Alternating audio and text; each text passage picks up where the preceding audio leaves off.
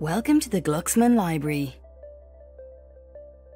This short video is a brief introduction on how to read and evaluate journal articles effectively. Journal articles are published in academic journals, written by experts and present up-to-date research. Visit UL Library's website to access thousands of high-quality peer-reviewed journal articles on any subject. Tip 1 is to critically evaluate the content.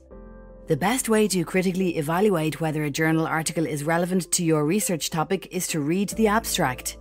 The abstract is a summary of the article's main points and will help you to determine if it is worth reading any further.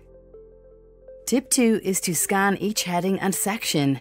Most publishers format the layout of articles into key sections, using headings and subheadings. This enables you to scan them quickly and focus on relevant sections. Before reading an article in its entirety, begin by reading the abstract followed by the conclusion, then return to the introduction. Tip 3 is to think about what information you are looking for. You don't always need to read the entire article on your first encounter, or even read each section in the order that they are presented. Instead, think about the information you need and where you might find it.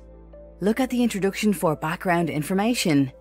See the methodology for detail on how the research was conducted, and discussion or results sections for the key findings. Tip 4 is to check the keywords assigned to the article. Keywords are important because these are the terms that the author supplied to the publisher to describe their article. They are also used by databases for search engine optimization purposes.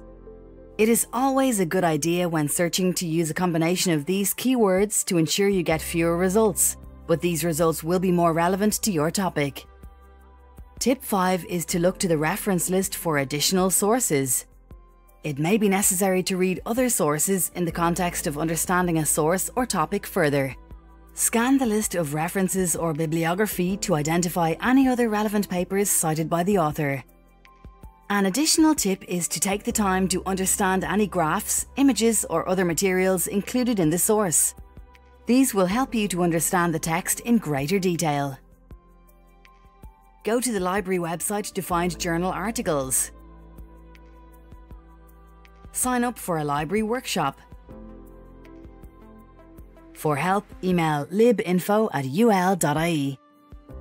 Contact us on Twitter @UL Library. Or select and click to access the library Ask Us online chat, online forum, and FAQs.